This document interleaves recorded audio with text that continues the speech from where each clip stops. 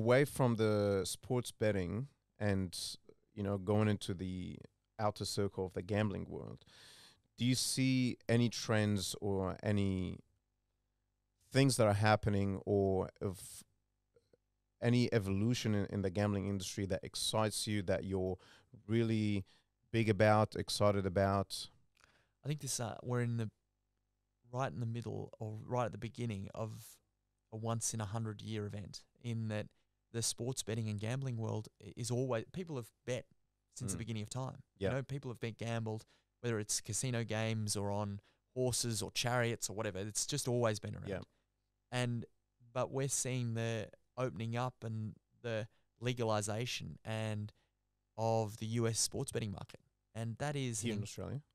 no, in the US. So we're seeing that the US in May 2018, they said, well, look, you can suddenly bet in New Jersey and bet on sports online. And that opening up of the sports betting market in the largest economic nation in the world is a huge, huge event. And so this is for our fund. Our focus is really finding businesses that we understand well, that are very strong businesses, but also have the ability to take advantage and grow in this US market. And it's a really interesting time. Before that happened, was it just Las Vegas and a few? Yeah, so you had Vegas. Obviously, you could bet. Yeah. If you wanted to bet online in Vegas, as soon as you were on the plane and you went over the border of Vegas, you couldn't bet on the app.